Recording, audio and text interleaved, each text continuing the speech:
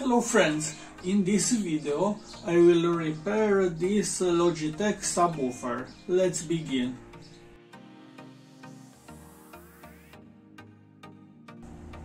First of all, let's begin with the problem. The problem of this subwoofer is that when I power on the subwoofer, the speaker gives a very big noise added to the music. First of all, I tested the power supply, and the power supply is good.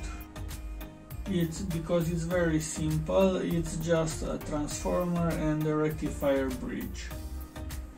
After that, I took off this is the board.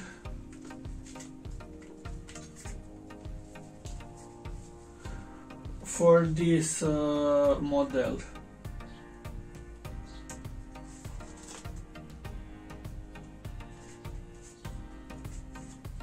These two wires are the output for the subwoofer, and these wires are the power supply. Because original wires were very short and very big current, I decided to use two of my power supplies to supply this with plus minus 15 volts. And I put current limiting 1 amp, so I will not ruin anything on this board. As you can see, I put this heatsink because during the test this became very hot. So I don't have the schematic, but this is very simple. This is the connector for the control pod. Here we have power on, power off, volume, and bass adjustment. These are the filters for the subwoofer and for the satellites. And here we have these four ICs. This one is TDA 7296 and 96, and this one is 7295. These are, as you can see, this yellow wire and these orange wires. This is the output for the satellites, and these two ICs are for the satellites. This middle IC are bridge connected, and it's a bridge connection for subwoofer. Now let's make some tests. So I connected the power supply, and now let's check. It's plus 17 volts and minus 17 volts. Now, without this control pod, this is on standby. I will connect I DIY this control pod because I didn't have the original one. And if you want, I can make a video about this device. Please write a comment and I will describe this, and I will tell you how you can do this yourself. Now let's power this on. When I power this on, I connected a speaker here, and now let's power on. I don't think that you hear, but it's an annoying noise. Now it's powered off, and let's measure the output voltage on output speaker. So there is no output voltage. Now let's power this on, and now let's measure the output voltage. It's good.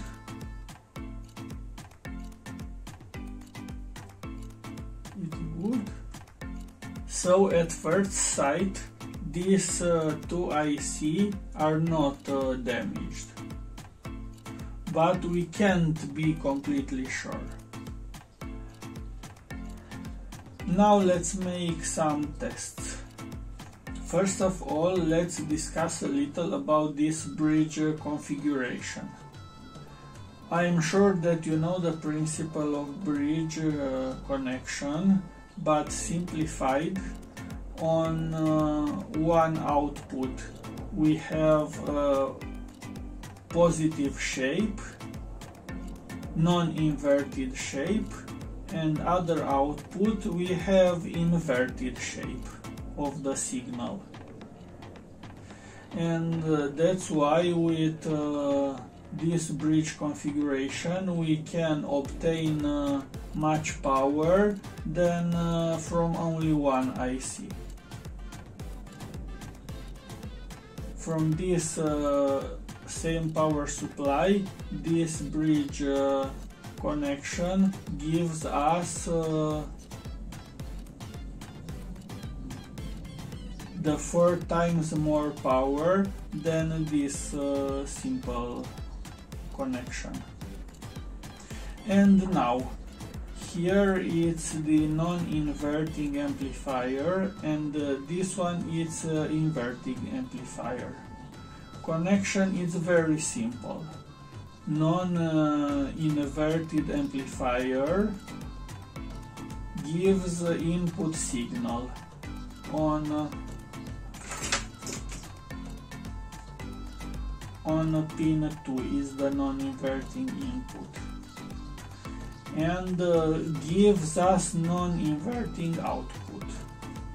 But this inverting IC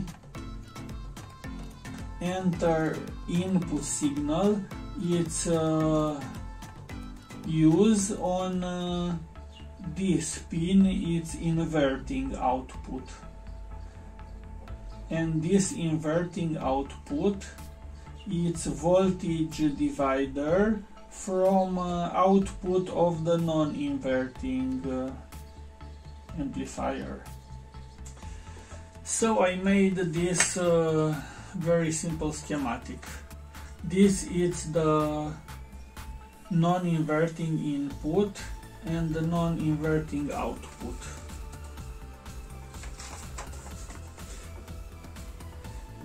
These resistors have the same values. This one with this one and this one with this one. It's the voltage divider.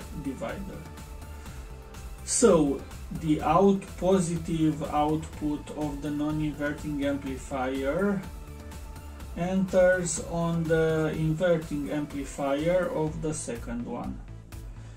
Now let's make some tests.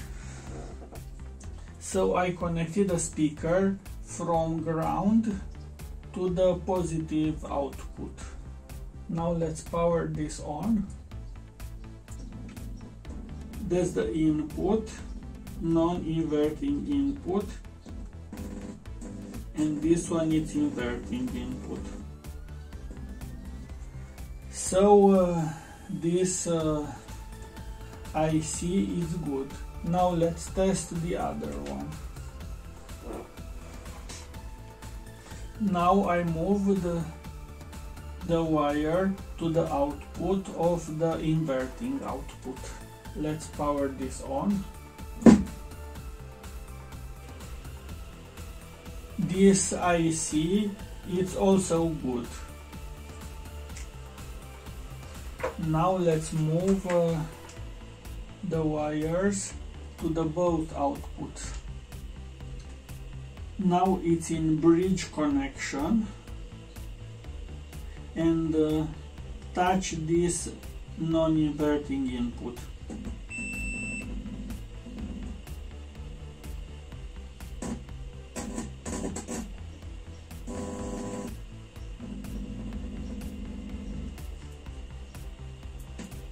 So we know that these two IC are good, and the problem is somewhere before this IC. Here it's a capacitor, and I took out this capacitor.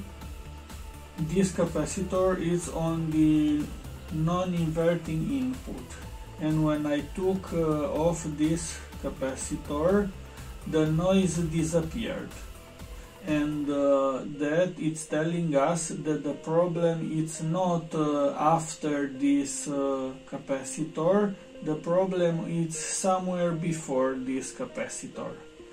And after I connect this back, I verify where this signal came from. And these wires came from this IC. These are dual op amps with low noise, 4565. This it's on standby, it's not powered on, but these ICs have power supply. Let's test. Plus 15 volts and minus 15 volts. This is the schematic for these small op amps. Pin 2, pin 3. Usually op amps input and output should be around 0 millivolts. Now pin 5. This one is good. Good. And 7. Now let's measure this one. Pin 1.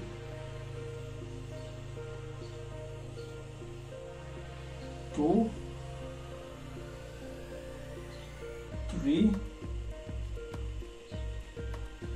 4,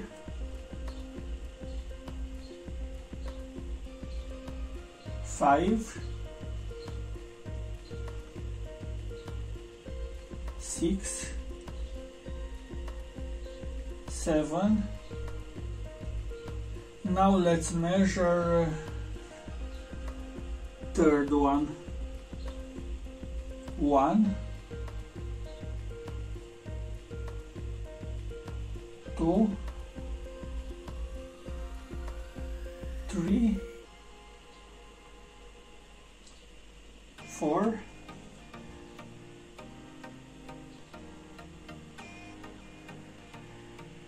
5,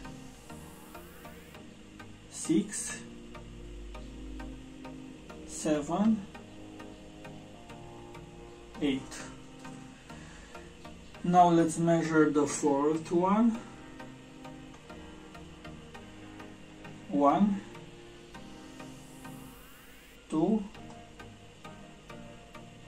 3, 4,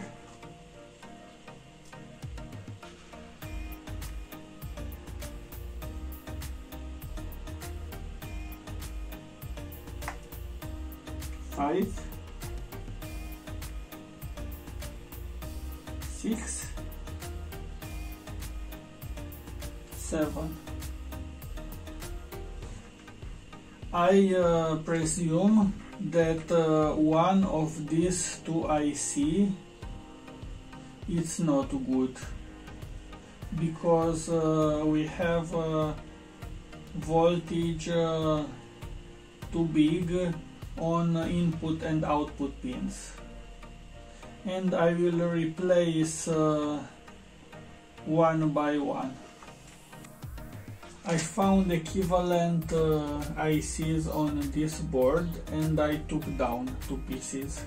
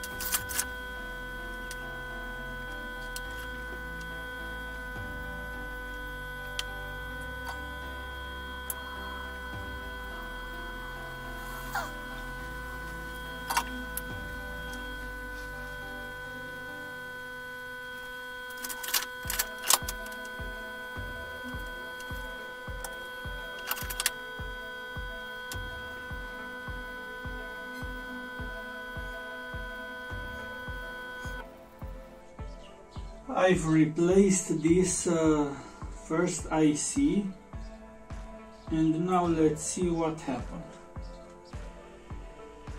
Pin 1, 2, 3, 4, 5, 6, 7, 8. It seems the problem is not solved. Let's power this on.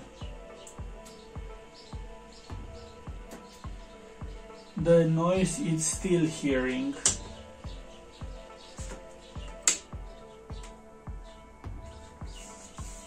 Now let's replace this second IC.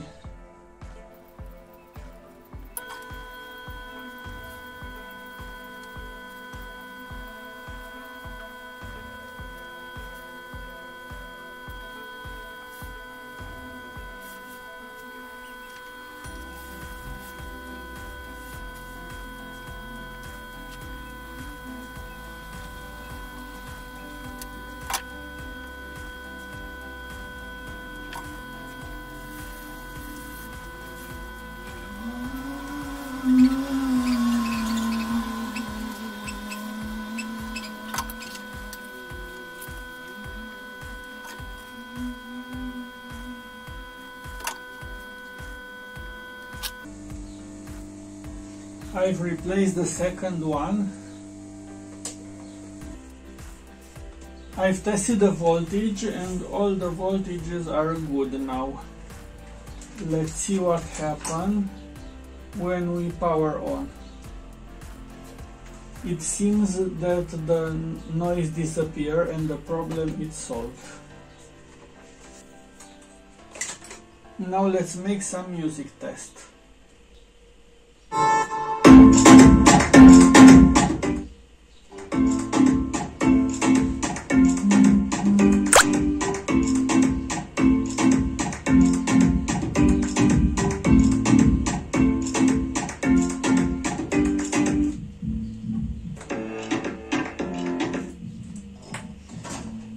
Satellites are good.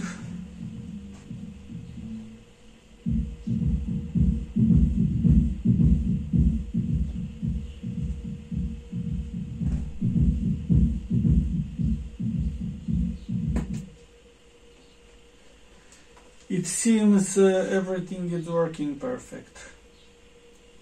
Now I just have to put everything back.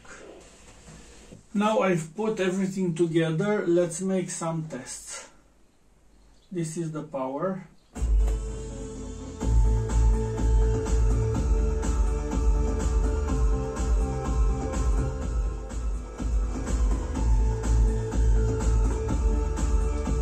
This is the volume. This is the bass.